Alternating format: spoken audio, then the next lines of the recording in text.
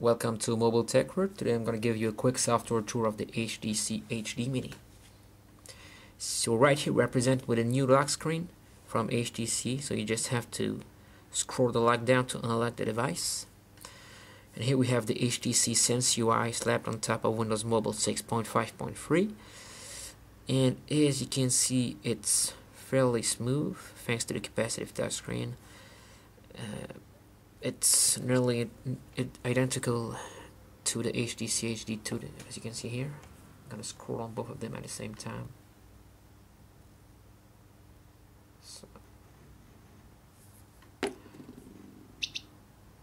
the other difference is that, as you can see right here, you don't have access to the free first shortcuts, so you have to scroll up to have access to them, but instead you have direct access to your call log right on the home screen, something you don't have on the HTC HD2.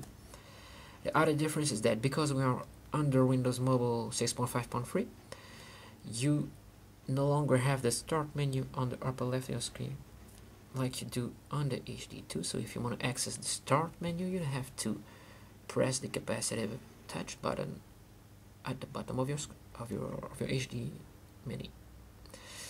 The other thing is that you don't have landscape support in the music and photo album tab like you do on the HD2. So if I rotate my HD2, I have this cover flow style menu that helps me navigate my music library. And if I rotate my HD Mini, nothing happens. So we're going to take a quick look at the browser and see how it stacks up against the HD2.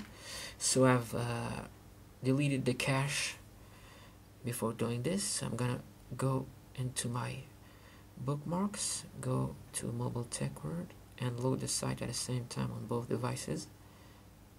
So here we go. I'm using Wi-Fi right now on the same connection. Both of them loading the site, and you can see that the HD2 just finished and the HD Mini finished right now. As you can see, the HD2 is really smooth when scrolling, and the HD Mini is really good, but once you zoom in, gets just a little bit choppier, but it's really good compared to up around all the HTC devices like the Touch Diamond 2, Touch Pro 2. And because it's a capacitive touchscreen, you have multi-touch pinch to zoom.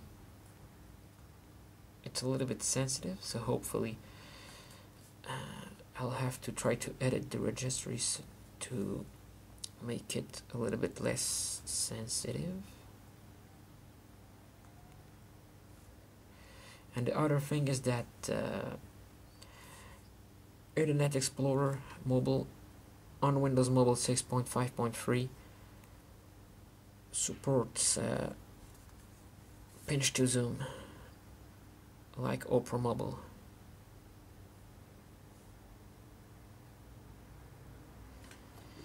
So this was a quick tour of the software on the HD Mini. Oh, and the other thing you have to know is that because this is an HVGA resolution screen, you'll have lots of application that will not work on this device. So for example, I tried to load Skyfire, it didn't work.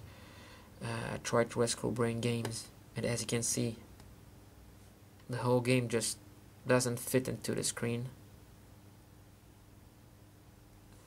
The same applies to many applications. So this is really one of the major downside of the HD Mini.